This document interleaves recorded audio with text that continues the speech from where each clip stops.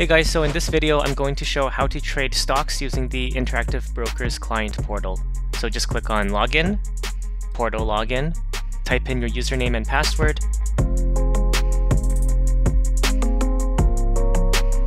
So in order to buy or sell a stock, you can go up here to the top to Trade, and then choose Stocks. And this order entry form is very simple to fill out. The interface is quite nice. You can type in a ticker that you already know.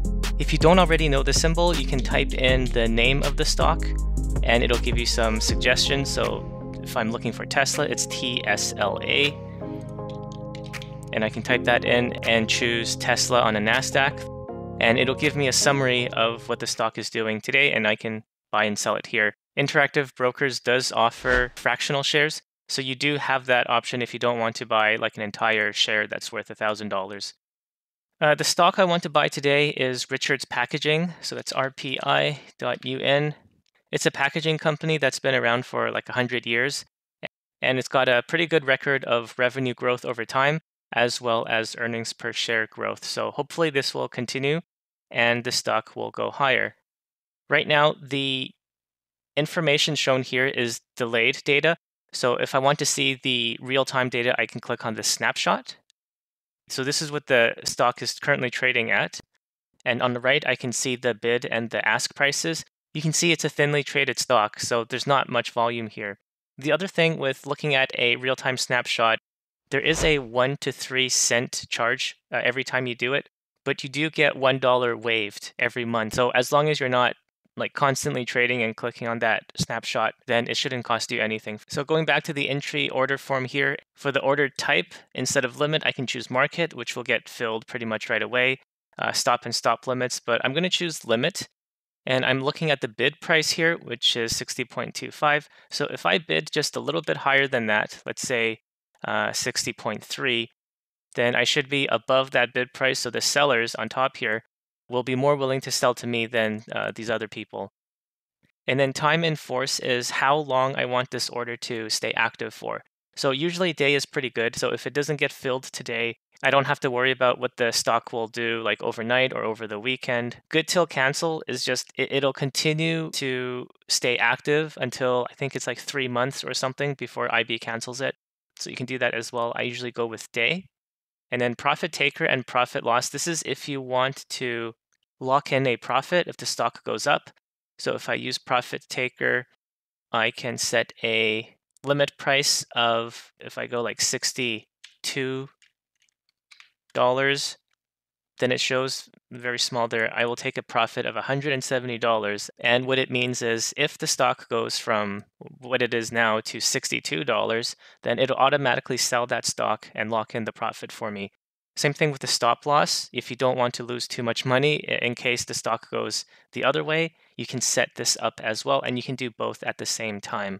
So a stop loss, you might want to go with like 58, just in case I buy it at 60.3 and it drops down to 55. Well, I can get out at 58 automatically. So if you want to, you can use those tools there. So once everything is filled in, I'm going to click on Submit Buy Order here and accept. Okay, so once that order has been submitted, you'll notice there's a little red dot by the trade menu.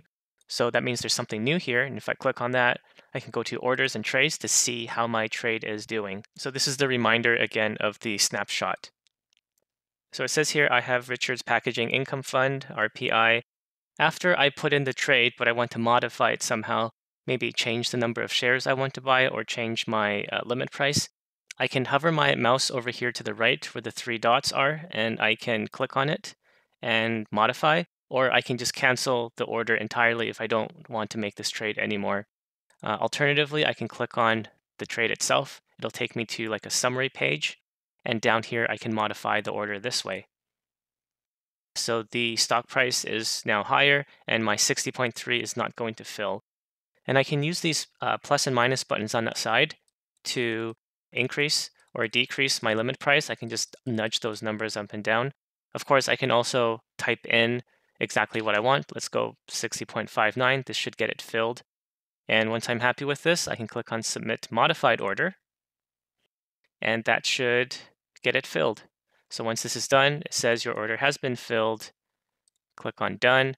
And now in the trade summary, it says I have bought 100 shares of RPI at 60.59. So that's a total payment of $6,059. And I paid a commission of $1 for that trade. And if I want to see it in my holdings, I can go up to the Portfolio tab and go to Positions. And it should now be in here. Any new trade should be accompanied with a little blue dot. Okay, so here it is, RPI.UN, this income fund, bought it today. Current profit loss minus $1, that's from the commission. And that's how you buy a stock. For selling the stock, you can use the same form, but it's just a sell order. You can also use this button over here, Trade, and you can enter a stock ticker here. Let's go with Apple, and I'm going to choose stock. You can see it's the same order entry form. You can buy, you can also sell. So it's clearly color coded. If I buy, everything's in blue.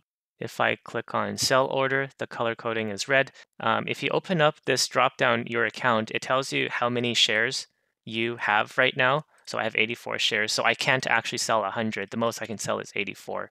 So you can use this, or you can use trade stocks or options or whatever you want to buy and sell.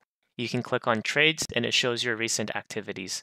If it's your first time using interactive brokers and you don't have any money yet, on the home tab, you can click on deposit to put money in, and you can deposit money directly from your bank account into IB. It usually takes a couple of days, but it does get in there. And if you want to withdraw money, you can sell some stocks and you can withdraw. If you want to do any currency conversion, you can click on more. And over here, you can do the same thing, deposit, withdraw, but also convert your currency. So I hope that helped, and happy investing.